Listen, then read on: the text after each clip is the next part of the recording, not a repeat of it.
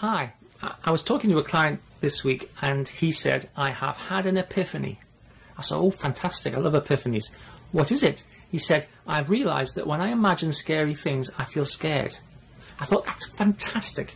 It's almost like poetry. It synthesises down to a very simple statement what feels like a huge complex problem. It's not a complex problem. It's simply, when you imagine scary things, you feel scared.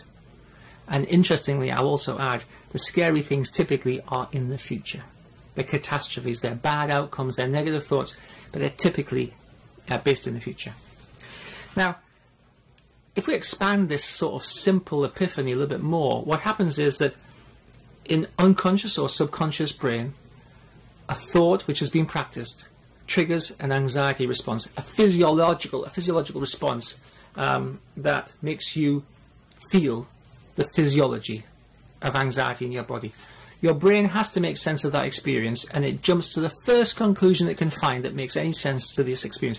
Now, those conclusions are typically extremely wrong, but your brain is satisfied as soon as it has a simple explanation. And we can think of this as a worry. Yeah, but what if that happens? But what if that happens? And then we now have a circuit. Original triggering, but now we have a worry that causes and responds to the feeling of anxiety, and it just goes around like that. And the interesting thing is, none of it is accurate.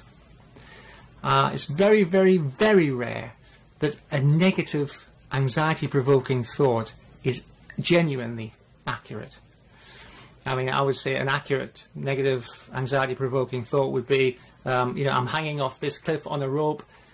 The rope doesn't look very good. It might fail and I might fall. That is a genuine, I think, situation where anxiety, or certainly the emotion of fear, is appropriate. But if you're lying in bed, if you're walking to the shops, if you're just going for a walk with the dog, anxiety is not appropriate. If you're just, you know, being around the house, anxiety is entirely inappropriate. So we end up with this loop that just kind of keeps kicking in, giving us this feeling of anxiety. We tend to believe that what our body does and what our brain tells us is valid. And that's the problem that we always have in therapy. Convincing the client that just because you feel something doesn't make it true. Just because your brain can come up with some crackpot story about why you need to be anxious doesn't make it true. Anxiety is basically imagining something frightening and feeling frightened. And once we've said that, the strategy then becomes obvious, right? We have to stop imagining scary things. Well, how do we do that?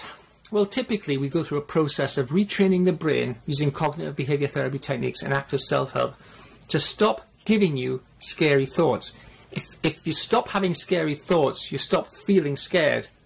Your brain therefore no longer has to give you random kind of weird stories as to why you're feeling scared, and that then reduces your anxiety.